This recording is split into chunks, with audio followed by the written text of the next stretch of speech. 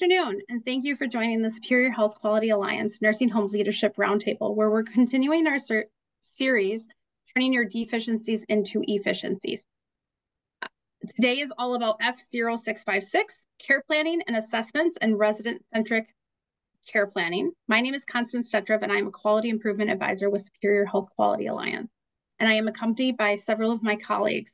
Ms. Tabitha, Margaret, and Ms. Mikesha will be assisting us with the chat and putting in questions if there is any. They'll also offer you the links that we have available and provide you with the link to this PDF.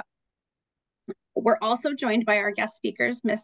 Jana Boughton and Ms. Kim Heft. We host these one-hour sessions on the second and the fourth Wednesday of the month. The first half is a didactic presentation, and the remaining time will be for questions and answers. The presentation link was just dropped into the chat momentarily, as well as we're going to populate 2 polling questions that we are assisting with another organization that had questions about these. So they would like to get your answers on these. Please feel free to use the chat box to share any comments, questions, and even resources during the presentation. Besides learning from our speakers, we learn from each other and our peers. Towards the end of today's event, we will also put an evaluation link in the chat that will only take you 1 to 2 minutes to complete. We use your evaluations and feedback to give you a better experience. Please help me in welcoming all of our guests, and we look forward to sharing your knowledge and experience with us today. The floor is all yours, Ms. Jana and Ms. Kim. Hello, everyone. Oh my gosh, it's really nice to be back. I have not been here for a while. So hello, Roundtable team. It's nice to be here again. I'm here again with Jana Boughton. She also will be presenting here on care planning today. For our objectives, we are going to be reviewing the F tags associated with care planning. So go right ahead and put it to the next slide, please. Here we go, perfect. We're going to review the F tags associated with care planning. We're going to understand the interdisciplinary team's role in care planning. We're going to learn how to create person-centered care plans and how to individualize generic care plans. And lastly, we're going to discuss strategies on how to create a culture that values the importance of a care plan. So Jana, why don't you take it away and advance to the next slide, please. Thank you, Kim, for that warm introduction.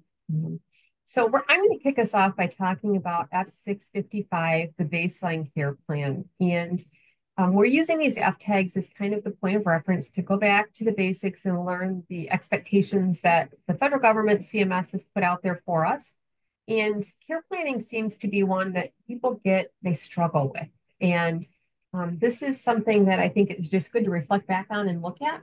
So what does F655 tell us? It tells us that the facility has to develop and implement a baseline care plan, and that care plan has to include the instructions needed to provide effective and person-centered care of the resident that meet professional standards of quality of care. And the caveat is that it has to be done in 48 hours. So within 48 hours of admission, you have to have a care plan in place for your resident that includes the following minimums. Goals based on your admission orders, physician orders, dietary, therapy, social services, and a little known fact, the PASAR has to have, if there's any recommendations from their PASAR, that needs to be included in your baseline care plan. That is under F655. So when we go and we talk about what does it mean to have person-centered? What does a person-centered care plan mean? And really, when we think about when I think about this, and I'm a social worker, by the way, from background, so I look at things through that lens often.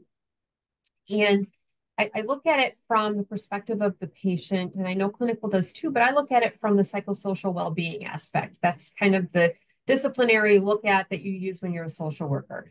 And what is the intent of the stay? That's always the first thing that I would look at. What is the intent of the stay for this person coming into the nursing facility? Do they intend to come in for a short term, to rehab, get back to their baseline healthcare level, and leave our facility and go back to their prior level of living? Or is it unknown? Do we really not know? Did they just experience an acute episode, or a chronic episode that left them in a situation where maybe they can't go back to that prior level of care. They really don't want to stay in the nursing home, but we really don't know what's going to happen. Or is the intent that they were admitted with the need for long-term care? Because identifying that first and foremost is really going to help you set up your person-centered care plan from the perspective and the lens of what that resident is thinking and needing and wanting for the outcomes of their care. So one thing I do want to talk about, though, when we look at this slide and we think about dietary, I think it's really critical, and this is a misstep that I see and I've experienced a lot in facilities, that we miss dietary preferences on that baseline care plan or dietary needs based on culture or religion. And facilities often get care plan tags. When you look at the F tags and you see those F tags related to care planning, it's often that we miss either food preferences, a dietary preference like vegan, vegetarian, pescatarian, or it's a religious diet, or just basic food preferences, and we're not meeting the needs of the resident because we didn't identify it on that baseline care plan. And boy, golly, if you mess with somebody's food, you're going to hear about it, right? And you're going to hear about it loudly, and it's going to generate some complaints. So getting dietary involved in that baseline care plan, I think that's a misstep that a lot of facilities may miss out on that can really be critical to getting a person-centered care plan. The other thing I want to talk about is the PASSR. The PASSR forms, which is that pre-admission screening and resident review form, which are level 1, level 2, some states call them, they have form numbers like 3877, 3878 in Michigan.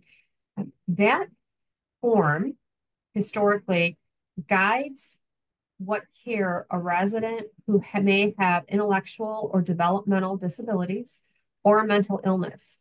And by completing that form and making sure that that form was completed accurately, how many, show of hands, right, have had forms come from the hospital that are inaccurate because they didn't take the time to really complete that PASSR form? So as a social worker, it's critical, and as a nurse, MDS nurse doing that baseline of care plan, to make sure that that PASSR form was completed correctly, and that if there's identifying things on that form, for example, intellectual disabilities, patient participates in a PACE program or a program offsite based on services outside of the community because of the answers or whatever information is on that PASSR form, it's critical that that hits your baseline care plan. So just going back and looking at the F655 tag, these are some of those basic things that need to be included on that baseline. So we'll go to the next slide, please.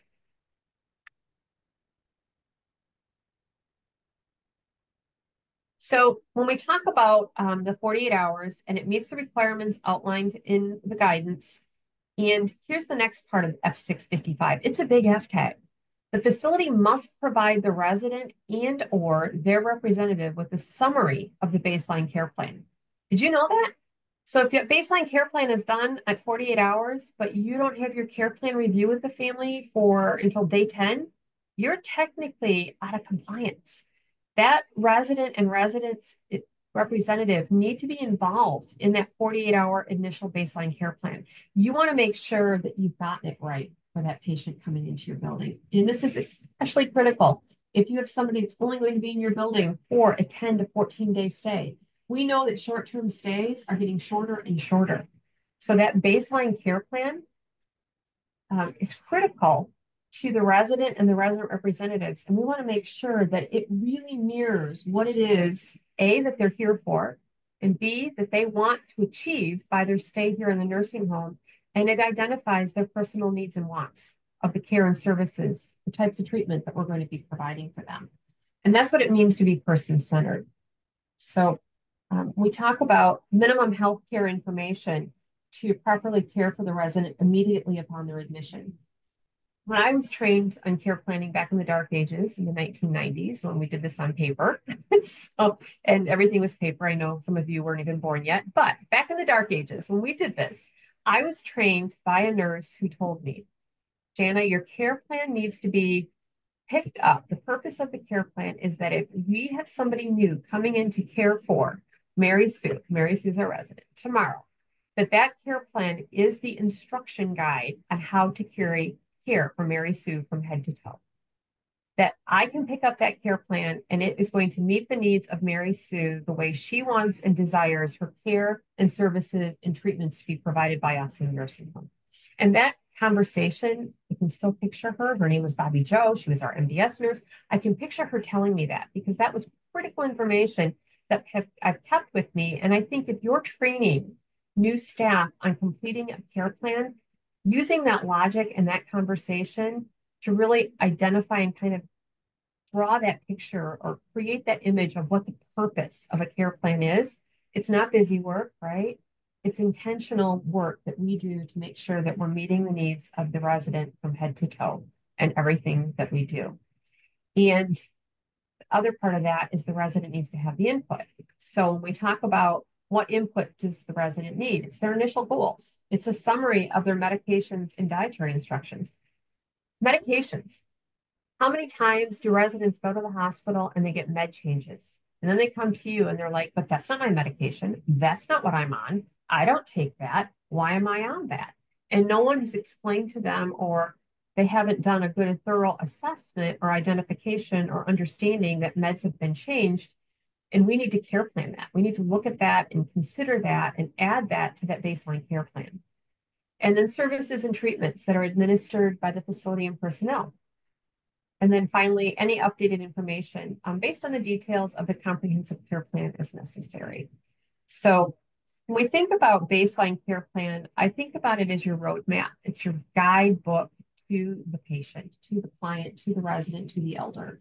And getting it right is very, very important. And we only have 48 hours, right, to get that initiated. 48 hours. So, you know, some things that I see when we look at F tags, and we look at a lot of F tags. I work on the directed plans of correction, and we read a lot of 2567s. And when we're reading citations, some of the pitfalls that I see are A, we use a generic care plan, cut and paste, and we use it for everybody, so it's not personalized for our baseline care plan. We fail to evaluate transfer status. We fail to evaluate transfer status because they come in on a Friday and our therapy team is gone. So the resident or client waits until Monday to get a transfer status because we haven't figured that out and we don't care plan it. We don't meet dietary needs. Mentioned that before. Huge, huge issue. And finally, we don't talk about discharge planning with the patient. So I want you to think about yourself being a resident in the bed, and somebody's coming in to provide care for you, and you get admitted on a Friday and it's now Sunday and you haven't seen a therapist and you want to go home. Like, you want to go home and no one has talked to you about what that picture looks like of how you're going to get home. How anxious or scared would you be on a Sunday night? How freaked out would you be after 48 hours of not having a conversation that you desperately want to have and no one being able to provide you those answers? So when you think about your baseline care plan, I think it's critical to really listen to what the resident's goal is and to make sure that you have frequent conversations and that you've educated your staff on what those conversations are about their baseline care plan and their goals. So next slide, please.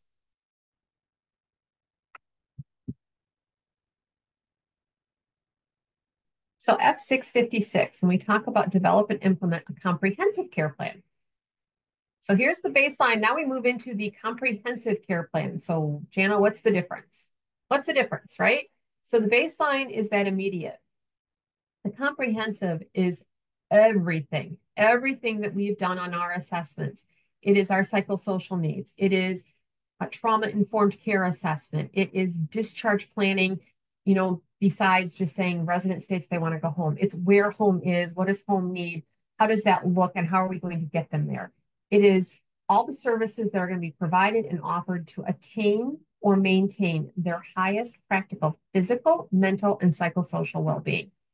And then any services that are required but not provided due to the resident's exercise of rights, including the right to refuse treatment. So if a resident refuses treatment, but we know that they need X, Y, and Z, if they want, we feel healthcare-wise that they're going to need XYZ treatment, but they're refusing it, they have the right to refuse it, but you have to care plan it and you have to document it. And it has to be in their care plan as to why the patient or client or family is stating that refusing that treatment.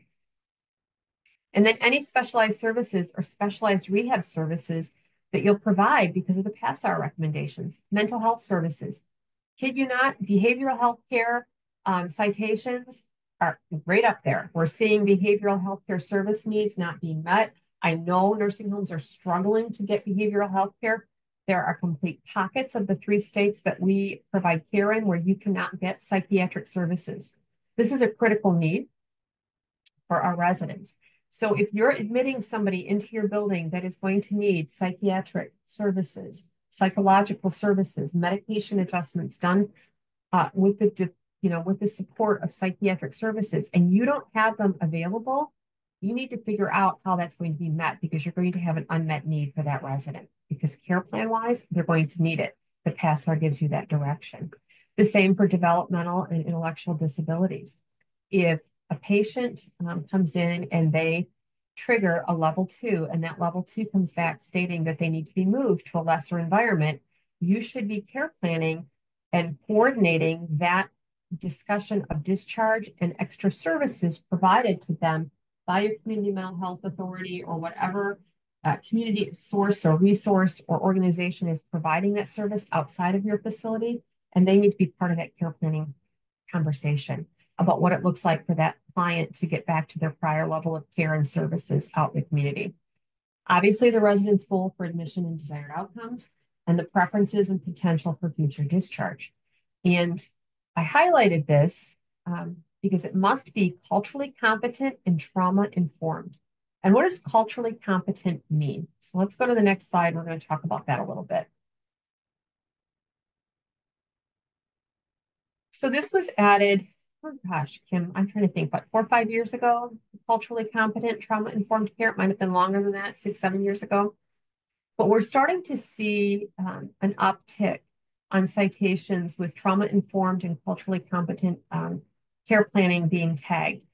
And the pitfalls, again, that I see are care plans that don't meet the religious diversity, the ethnic diversity, cultural needs, people that identify, their sexual orientation, not being care planned, not being discussed, needs not being met.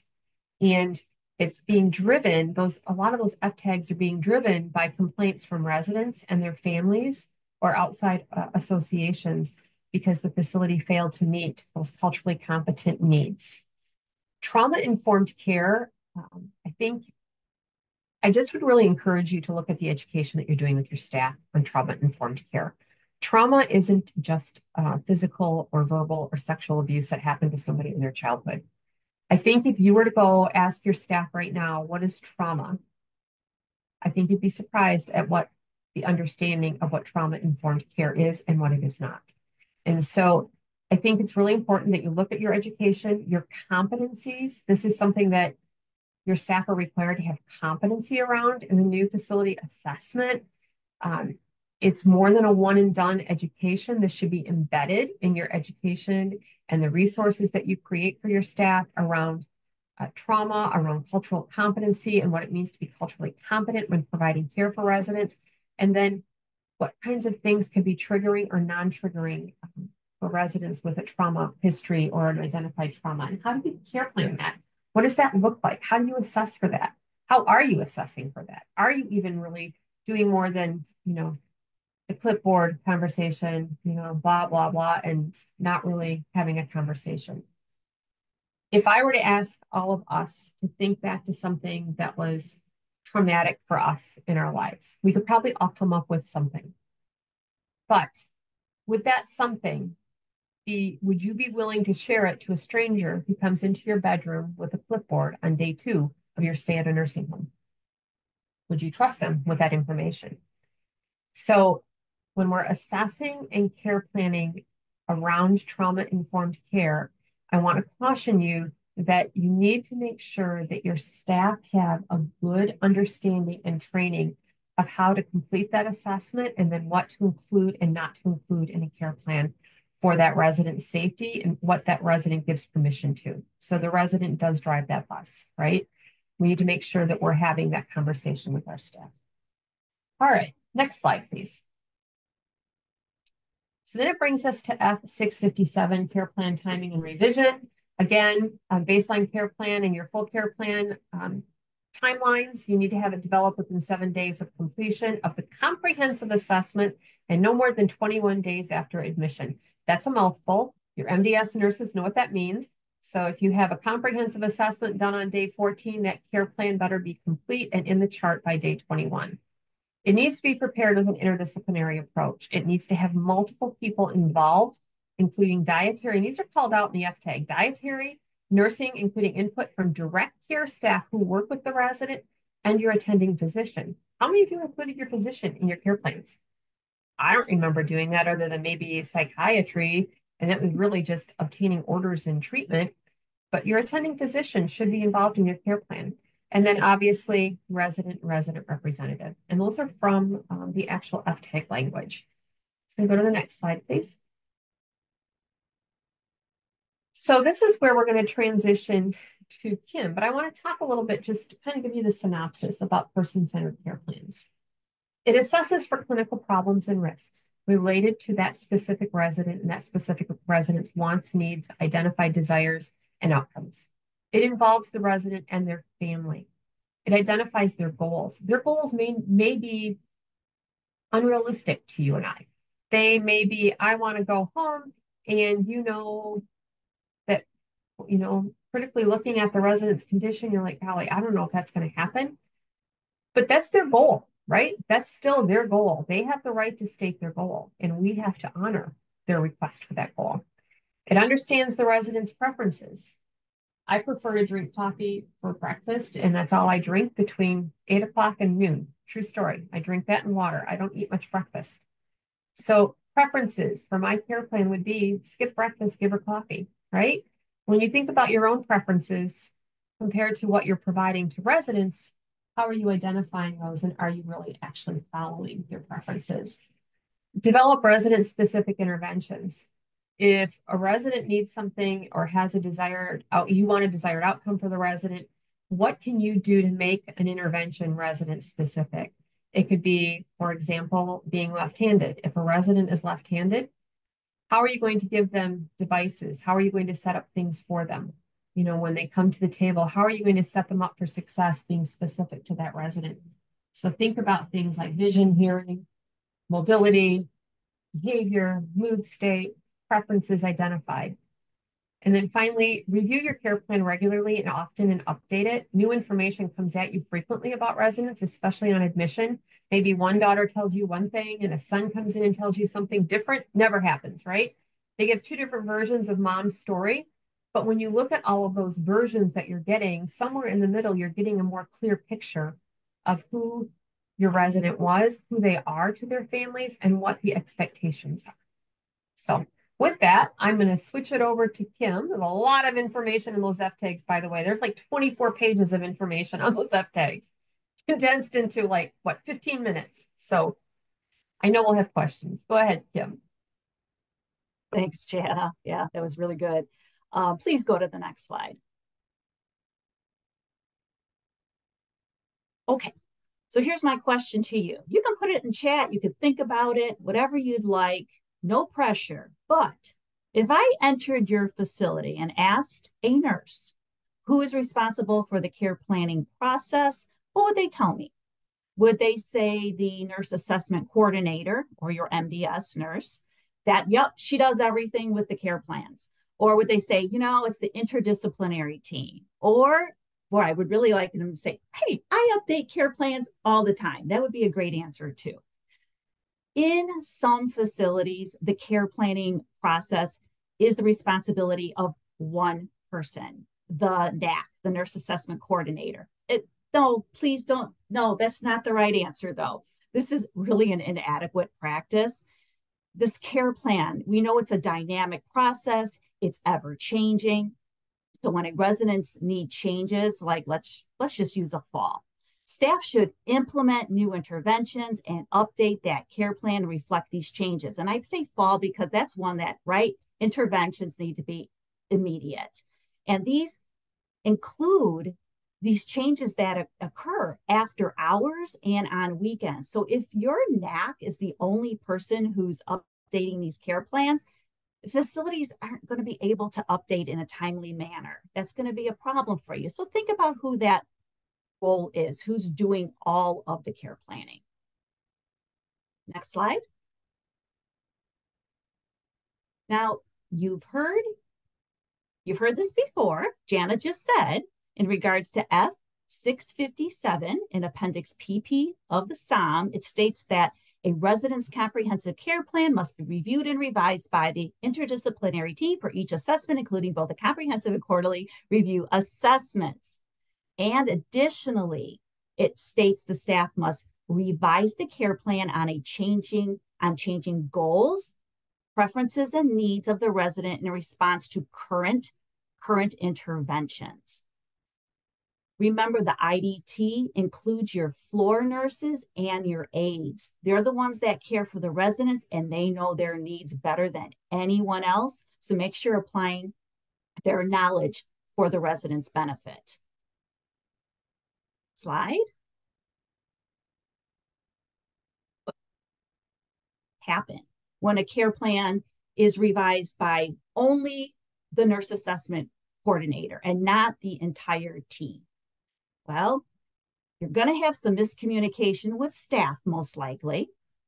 You're going to have increased risk for residents. So like if a resident falls, the intervention's not updated timely, oh boy, that's a big risk for that resident.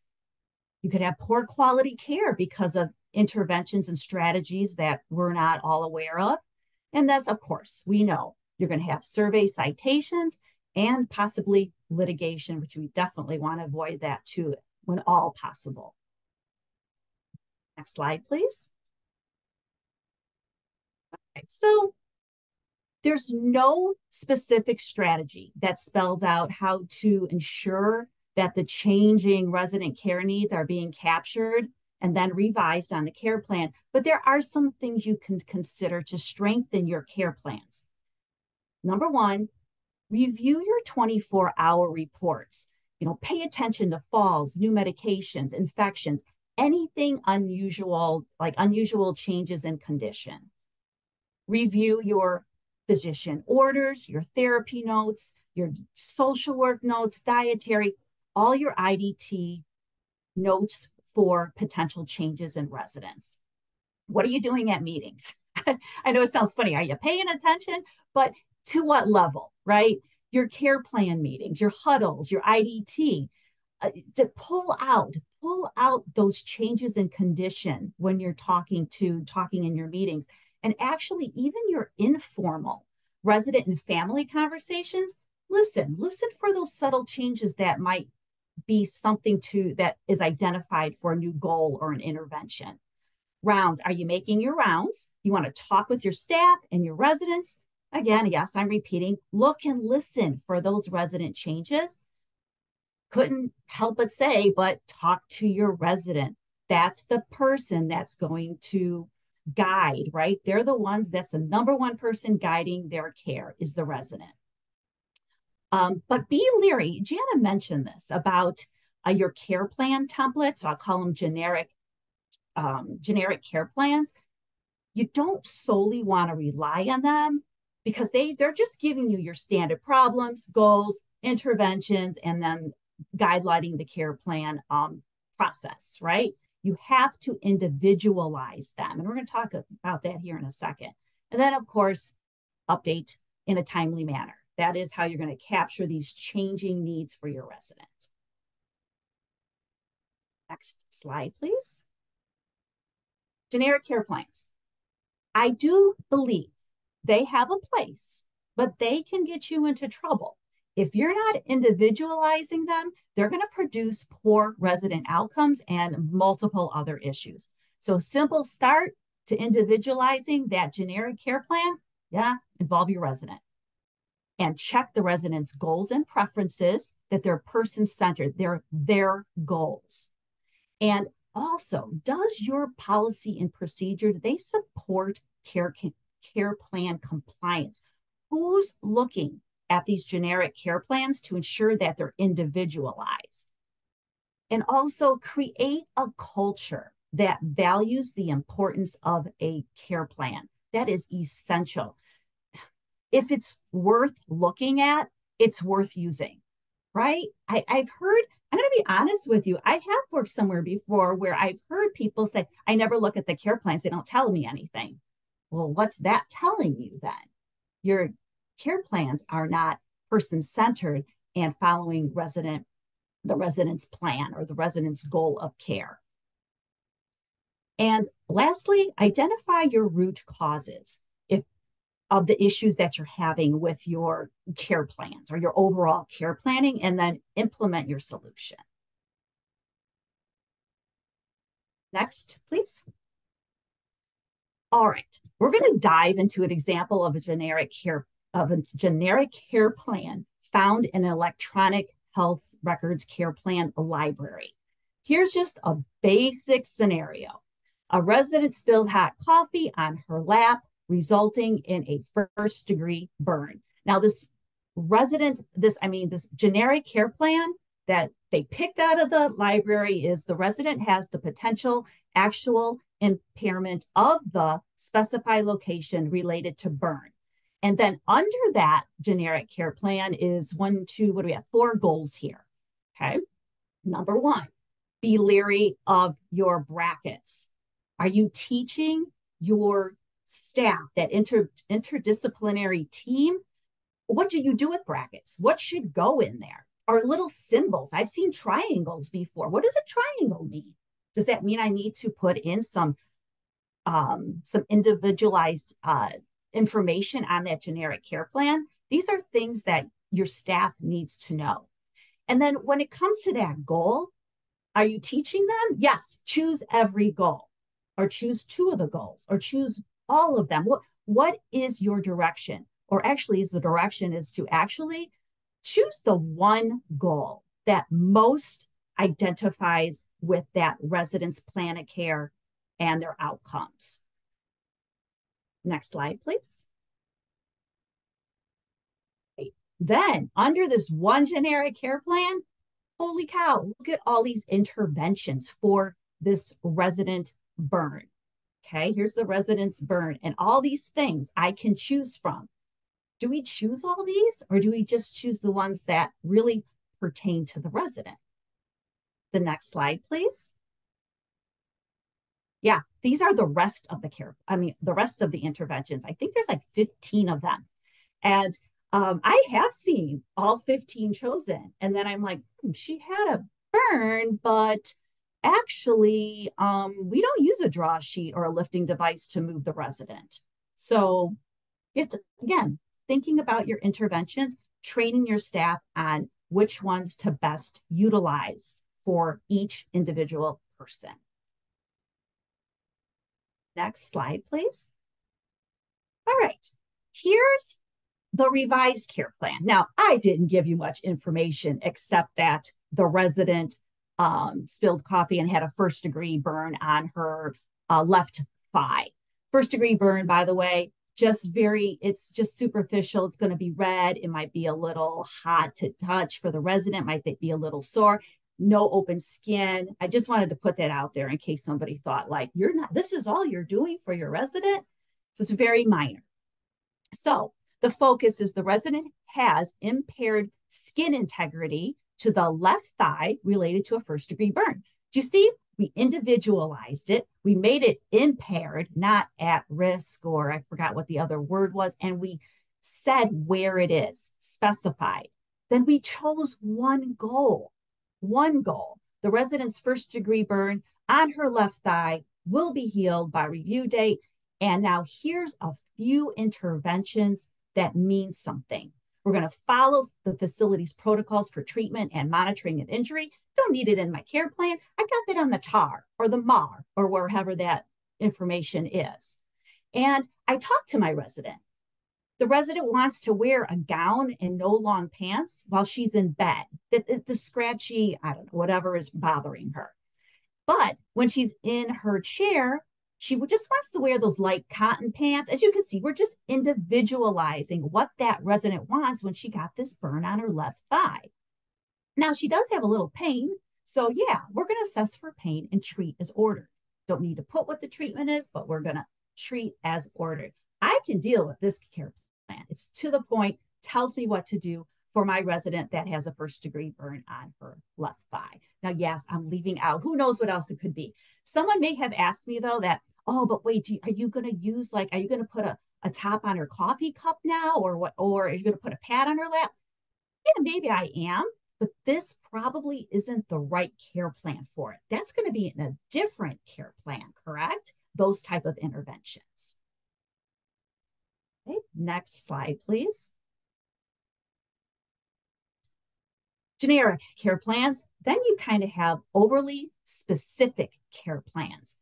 Ones that have no flexibility in them, they're overwhelming for your staff, and you are at risk of non-compliance. So let me give you a couple of examples. So on the next slide, overly specific care plans, keep the plan simple and direct. Now, this is an example of something that has no flexibility and risk of non-compliance. Maybe the intervention put in the care plan is to check the resident's glucose every Wednesday and Saturday before every meal. A better option would be to check the resident's glucose twice weekly. Do you see how you're stuck in doing it on those days, and how you could be at risk for non-compliance? Think about your wording for that. The next slide, here's an example of overwhelming interventions in a care plan and how to revise them. Fall care plans are notorious for this issue, right? The resident that has a lot of falls, we keep trying to make new interventions, putting them in one after another, and soon you have a laundry list of interventions. So first thing I would do, review your existing interventions before adding some new. Now, this is a short list for our purposes here, but here's an example of here's an intervention. Keep your door open, keep door open at night so resident can see going to the bathroom. Put fall mat at bedside and call light next to resident's right side when in bed, and door to stay open at night. Revise your interventions. Easier to read. Keep your fall mat at the bedside, place that call light on the resident's right side, and keep that resident's door open at bedtime. So look at care plans that have too much information. You are going to overwhelm your staff, and they're not going to use that resident's plan of care because it's too hard to read. All right, next slide, please. So how do you get your team involved in care planning? Those that don't look at the care plan, how are you going to get that team involved? First of all, set your expectation. If your team understands exactly what is being expected, it's going to reduce your confusion, and also be sure the expectations you set are attainable. You know, there's always going to be an emergent situation, but then what's the backup for updating the care plan? So if your expectation is the nurse is going to immediately put the the intervention in the care plan before the end of shift, or whatever your process is, have a backup. It's got to be attainable. And reinforce and hold your staff accountable frequently. Then you want to provide your training, train the staff on the care plan process and what each person's role is going to be. You can make it lectures, role-playing, hands-on training. Use these type of examples for your staff. Make sure they understand like those things, like what brackets are and areas they need to personalize in a care plan. Provide your resources. Who is your point people that the staff can go for help? Maybe it's your nurse coordinator, your NAC, nursing assessment coordinator, and you, or someone that's really good on care planning on each shift that they can use as resources. Or maybe you have other tools during your training that you can provide them as resources. Your electronic health records have care planning resource built right in there. Show them where those are. Communicate. That's the key to care planning. Encourage your staff to engage with your residents, communicate to staff to update their care plans. Be sure they know how to access the care plan and how to foster a culture where the staff feel comfortable relaying these problems and then, of course, work through these issues until they feel comfortable. And feedback, feedback, feedback, good or bad, keep everyone on the same page. Boy, yeah, this is a lot to do, isn't it? But if you are consistent in this process, you are going to have good care plans that tell the story of the resident and staff that follow them. Slide. Elaborate a little bit here on communication challenges. Yeah, oh my gosh, communication challenges, they are real. And once a challenge is identified, you can then, of course, develop strategies to be put in place to improve them. So here's what I think are some of your challenges. You probably will be able to relate, I hope. Well, actually, I hope you don't relate to these, but I think I picked the right ones here. Staff turnover and agency. That's a communication challenge, not for care planning, for many things. How do they know where to look? How are they trained on where to find the interventions and goals for your residents? Language barriers go both ways. That goes with staff and residents and staff to staff, staff resident. What I say to someone, they may not understand or might take it the wrong way. That's another quality improvement project on its own sometimes. Are your staff overloaded with their assignment? Yeah, a tough one, right? But if they are, what do you do with your care plans and your interventions if they can't get to those interventions? Who's that backup? Who's doing it? And staff buy-in, right? If was that the Peanuts character that, the teacher's going, blah, blah, blah, blah, blah. If the staff does not buy in on your goals, let's just say, no, we can't do care planning. And you're talking to them, but they don't buy in, they hear blah, blah, blah, blah, blah. So setting that culture of communication and why this is important is just an essential need for this. And then your technology. Communication technology is great, but how do you best communicate with residents, staff, and family? And then what about your complex processes? And I'll talk about that here on the next slide. So yeah, the complex process. Sometimes I want to talk about this, kind of like, where's the breakdown? When determining the breakdown for a care planning issue, let's start, of course, with uncovering that root cause of an issue. And a lot of times it's due to that poorly designed process. There's too many steps, or it's too complicated, a lot of redundancy. Literally take a team of different, take an IDT and of different aspects of it and break down your process. You're going to see, talking to them, oh my gosh, why are we doing this 5 times? Take that out. Let's streamline and do this. You'll have better compliance and buy-in from staff when they're part of those decisions, and it's easy. Also, where's the breakdown? It could be because of that lack of those needed resources. So before you're implementing it, make sure you got those needed resources. We already talked about insufficient staff.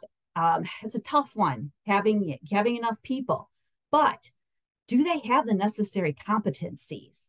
Sometimes just having the staff that knows what to do and is competent is better than people that don't know what they're doing. And lastly, look at your policy and procedure. Do they require more than what the regulation requires? Is it unrealistic?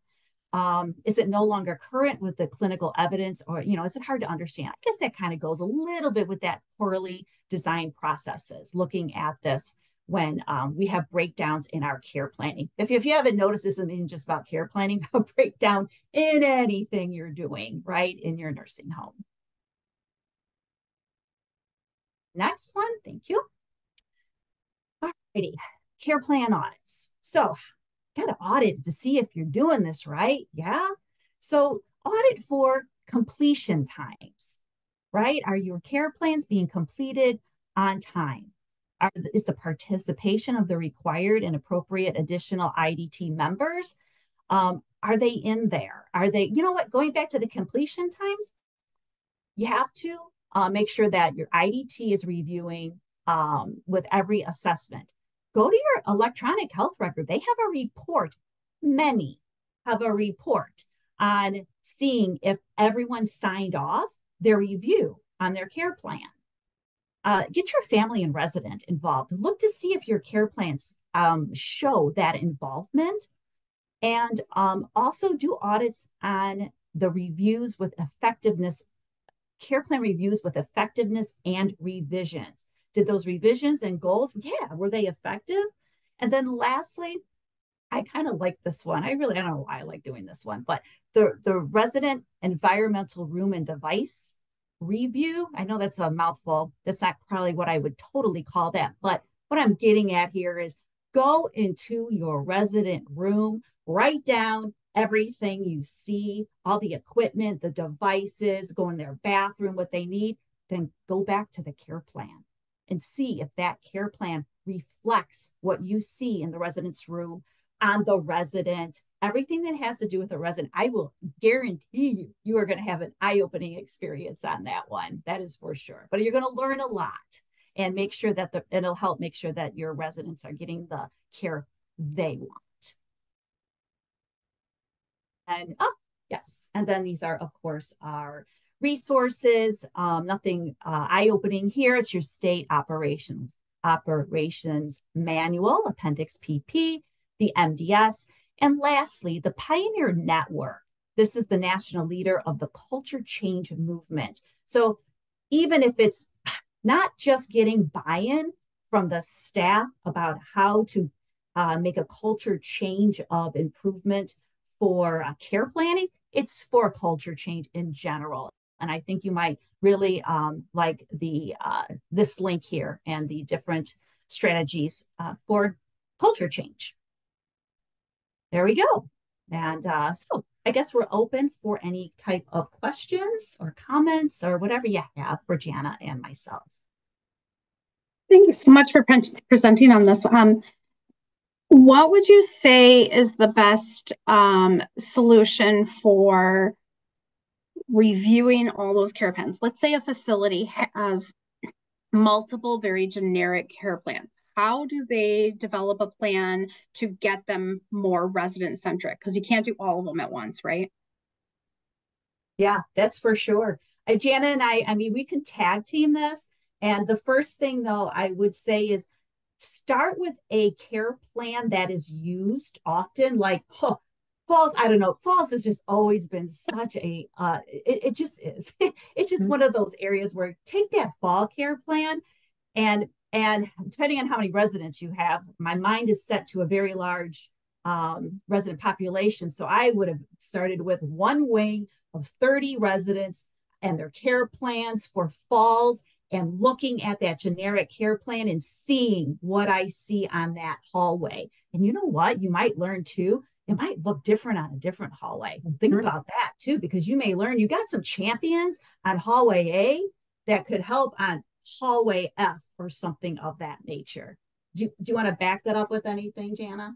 I was just going to say, and then take it to Quappy to celebrate. Yes, you know, I would involve and look at what Kim's point is, look at your data. And if you do have care plans that are really good, being person-centered, and it's just organically happening because you've got a couple of dynamic people involved driving that process, use them to educate others on what they did.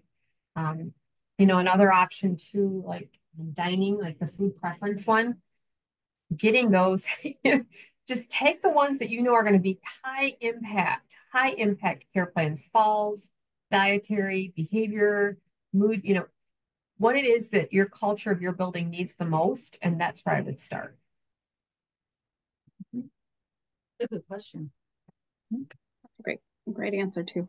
And I appreciate that you talk about involving your staff as a collective from the CNAs, dietary staff, and so forth, and keeping it very simple. When we talk about, especially CNAs from a day-to-day standpoint, reviewing the care plan, sometimes we have questions around the changes that happen so quickly with a change of condition for a resident. It could be for the transfer status is a specific one that really can get facilities in an issue. So how do you talk about making sure that that communication is being talked to when it's the nurse or the IDT and so forth? How do you translate all of that so that it doesn't fall through the cracks when there is a change at the bedside from what the CNA is seeing or the dietary staff, what they're seeing, or even your activities director, they may be seeing something different. So how do we make sure that communication is still flowing to make sure the care plan reflects some of those changes that can happen within a few minutes? I think you're, absolutely using huddles at the beginning and end of your shift. I think those shift huddles, the shift to shift, that I don't know what happened, but that seems to have gone, it's coming back, which is exciting for me because that's the purpose of those shift to shift, are to communicate changes in condition or potential changes that you've noted from your shift to the next shift so that they can be aware of things that have happened. And I think utilizing the shift to shift huddle is really important. I also think, some type of alert. I know we use EMRs and a lot of them will have an alert that you have to click through. And you often will find staff just sitting there clicking and you'll be like, what did you just read? And they can't tell you because they're just clicking. So taking a step back and giving them the time to really pay attention to some of those changes. And I don't know, Kim, what do you have to say? I mean, I just think the shift to shift huddles are huge. Being that shift to shift report. Yeah, you know what? Because actually you get the verbalization where you're like eye contact. Are you paying attention to me? Right, about what I'm saying. I do think electronic health records have, oh my God, the functionality is like great, but you have to really embed that in your staff that if you see this alert with this there or what have you, because that's your procedure, that's your policy, that when a new transfer status is initiated, you put an alert in their plan of care that that's bold, it's red, or what. I mean, I don't know. There's so many things you can do, but they all need to know that and they all need to buy in. And that's, hey, we actually had that. We thought we had the answer to something like that, what I'm describing. We brought the CNAs in and they're like, no, this isn't how we're doing it. It was, and they wasn't so much about alerts in a electronic health record.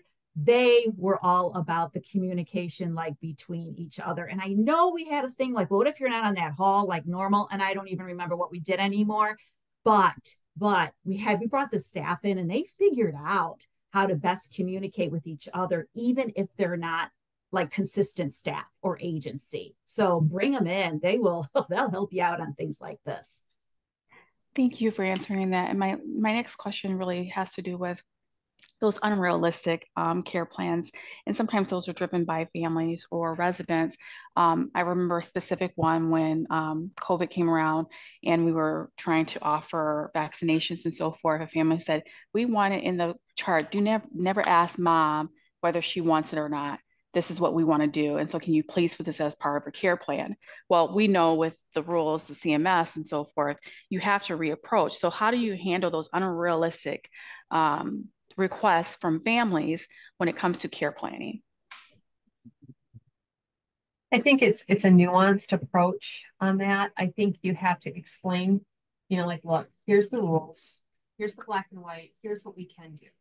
We will put in mom's care plan per family's request. We are not going to approach mom with the request for vaccines. However, we're going to approach the family. Yeah. Okay, family, we can do this, but somebody still needs to be asked. And you're going to get these requests every year, and you're going to have to say no. It's the rule. For mom to be here, for us to care for mom effectively, and to meet the requirements of the federal regulations that require payment. To get payment for Medicare for mom's stay or Medicaid for mom's stay, these are the rules we have to abide by. So here's how we're gonna do this to help make it so that we're not putting the stress on the resident by asking her multiple times for your request about vaccines, but you're going to take that burden off of your mom as the family. And sometimes families like side rails. Let's just talk about bed rails, right? The bed rail request. How many restraints? It's a lot of education. It's a lot of training. I lived through taking restraints off of residents back in the late 90s, early 2000s. A lot of A lot of us went through that. And it was a very scary time, and a lot of education and a lot of just learning about what it was that families were really afraid of, and just exploring with them. What is your biggest fear? Mom's going to fall and she's going to get hurt. Okay. But mom can fall and get hurt worse if she climbs over the side of a bed rail and hits her head, because now she's up higher, right? So let's talk about the risk. And it's just really, to Kim's point, it's developing that culture of open communication and honesty about the expectations. I can't guarantee that your mom's not going to fall and get hurt coming into a nursing home. Nobody can guarantee that. We can't guarantee that. And by putting a restraint on somebody, we're not going to guarantee that. It's just false hope that we're offering. So, I think it's those kind of conversations. It's hard. It's hard for staff, but empowering your staff to be understanding and respectful, and to be just really empathetic listeners, and to really dig into what is it that the family is really looking at, or the residents, responsible parties driving for, I think will get you a lot farther in some of your conversations. It's building that rapport with your families. I mean, I think of how many times mom needed an antibiotic, but mom really didn't have any criteria to meet the need for an antibiotic. So just having those conversations and talking through those points, I think that our families pick up a lot more every time we have those conversations. It's not going to be all the first time they understand everything, right? So sometimes it's having those conversations over and over, and definitely having that transparency. Yes. I'm trying to think of other things does anybody else have questions that they might, issues in your facility with your care plans, or things you'd like advisement on? I don't see anything on the pad. I did put out those polling results. Thank you all for voting on the polls. I did share the results. It looked like about 42% of you still continue to mandate the influenza vaccination for staff, allowing for medical and religious exemptions. I'm really interested in that answer. About 58% of you do not. I don't know if maybe that changed around COVID after that mandation, that there was more resistance or not. It's a very interesting response. And then, do you follow the same strategy you use for COVID-19 outbreaks if you were to have an influenza outbreak? And 58% of you said yes. And about 8% of you said no. And then there's a somewhat, and that's about 33%. I really appreciate all those people that answered those questions. It's going to help us to help another facility that did have those questions for us. Mike Keisha dropped into the chat. I just want to remind you that we have the Frontline Forces modules if you're looking for education resources for your facilities.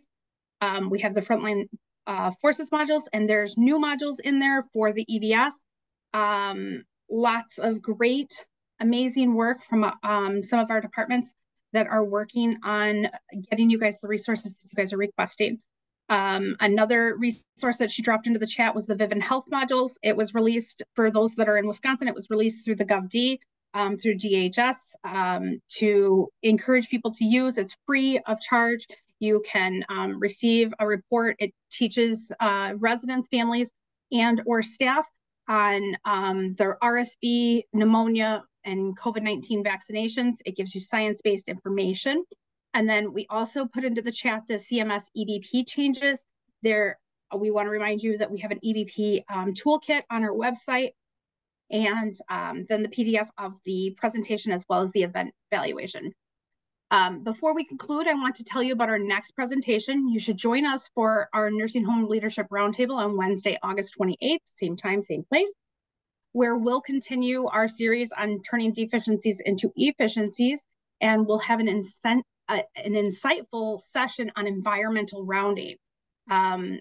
We have a passionate person that is going to be speaking, Mr.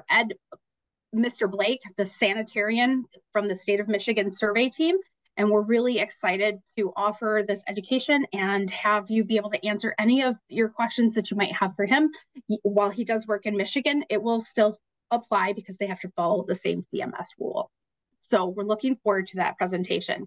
Thank you all for participating. We look forward to seeing you back, and we appreciate Miss Jana and of course Miss Kim in presenting these topics. It was very informed topics, and I just love when you guys present.